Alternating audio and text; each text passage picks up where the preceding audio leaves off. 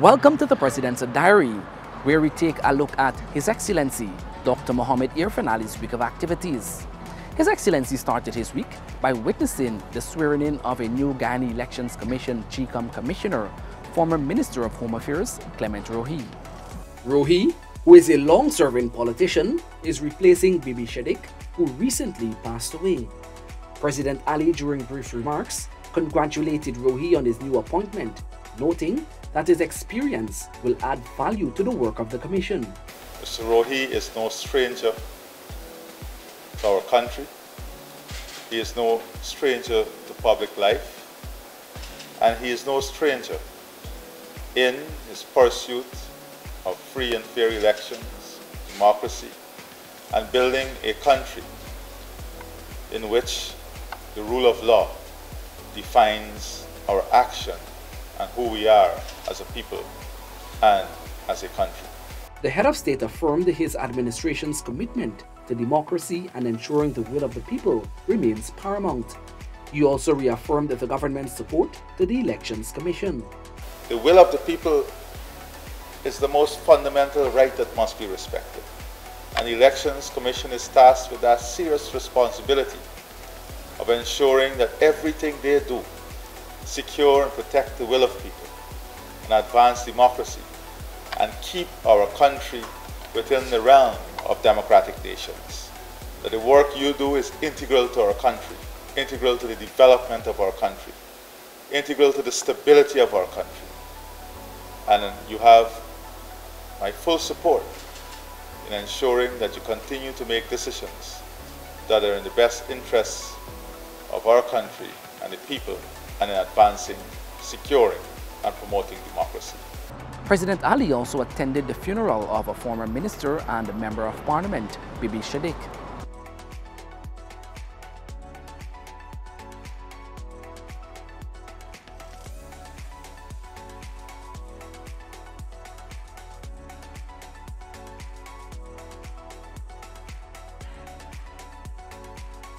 President Irfaan Ali is calling on the European Union to put systems in place so that Schengen visas can be issued here.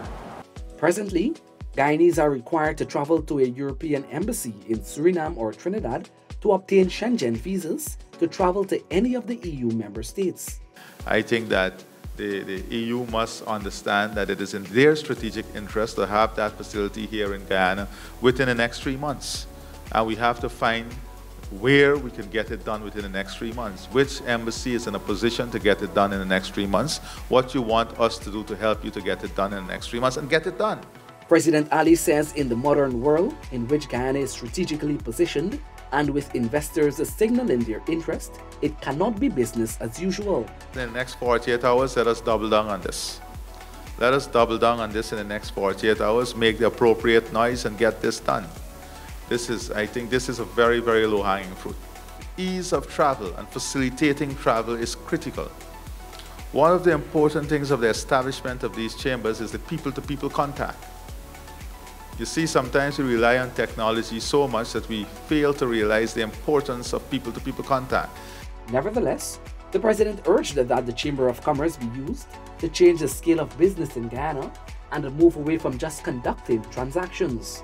He says the Economic Partnership Agreement with the EU has tremendous advantages for Guyana and the CARICOM. So this is a challenge, but it's not a challenge that cannot be overcome, or it's not a challenge that we can derive the benefit from. It requires hard work, it requires commitment, it requires us understanding that we have to change our way of thinking, change our method. President Ali has assured members of the Civil Society Forum that civil society's involvement is critical to Guyana's development. During a discussion with the team, the head of state noted that the role of civil society has now evolved, and as a result, there is greater involvement in discussions regarding national advancement. Adding to this was the important role of civil society in advancing One Guyana. To achieve this, the President emphasized the importance of discussions being a two-way street. Members of the forum expressed gratitude for the dialogue and assured that they are willing to engage moving forward. President Ali was also given a curated tour of the Hyde Park Zoo, Sanctuary and the Tropical Gardens at Land of Canaan on the east bank of the Marara. The facility will be home to a variety of animals, including many from around the world. It will promote conservation, employment for various specialists, recreation for families and education for children in a safe, healthy and a serene environment. President Ali was accompanied by his son Zayed, the Minister of Tourism, Industry and Commerce, Onij Walran, and the Minister of Natural Resources, Vikram Bharat. President Ali then left for Trinidad and Tobago to meet the state's leader to have bilateral discussions. President Ali and Trinidad and Tobago's Prime Minister, Dr. Keith Rowley, held a series of meetings where discussions ranged from energy, food security, and climate change, among other areas. What we are working on is an agenda through which we can build a sustainable pathway that will bring prosperity, opportunities, and will advance the interests of the people of both Trinidad and Tobago and Guyana. We are not here to create an environment in which one party see themselves as winners. We are here to work on creating and advancing institutions and systems that will create a win-win environment for all those who are willing and ready to participate in the development and advancement of both countries. He said that there has to be a strategic approach to build out a solid path towards energy sustainability, resilience, and reliance for the CARICOM region.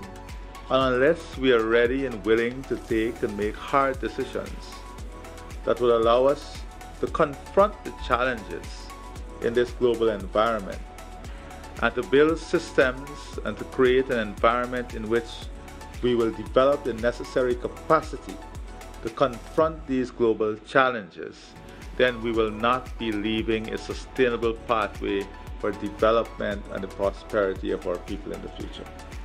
Acknowledging this fact, Trinidad and Tobago and Guyana, we have committed ourselves to advancing a series of actions that must position these two countries as leaders in all of these global problems.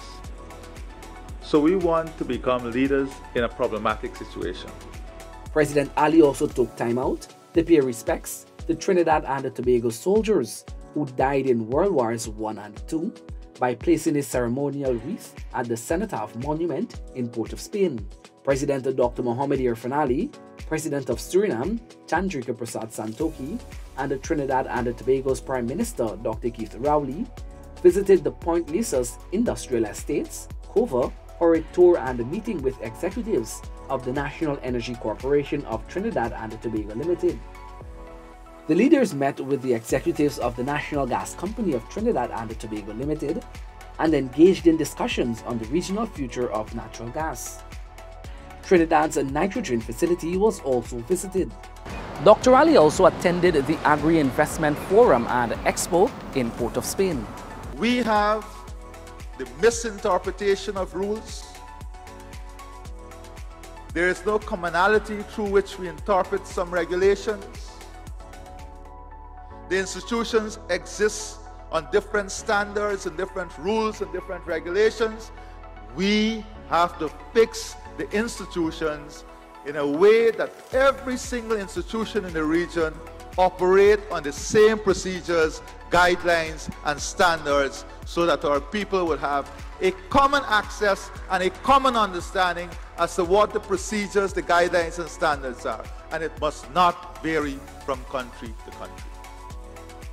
It requires a shift in thinking, a shift in our mindset. And I'm saying to the population of this region that this group of CARICOM leaders, we are committed to ensuring that shift occur. The political will has already been established as strong as we can. So we have to fix the institutions, the infrastructure. President Irfaan Ali witnessed the signing of a Memorandum of Understanding between the Guyana Office for Investment and the Trinidad Agro-Processing Company, Novo Life Farms, to facilitate the company setting up an agro-processing plant in Guyana.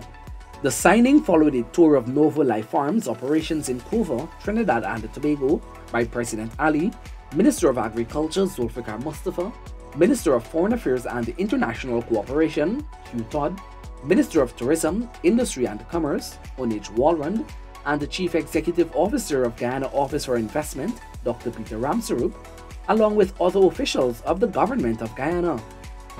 This has been the President's Diary, where we took a look at His Excellency Dr. Mohamed Irfaan Ali's week of activities. Thank you for watching, and do join us again next week.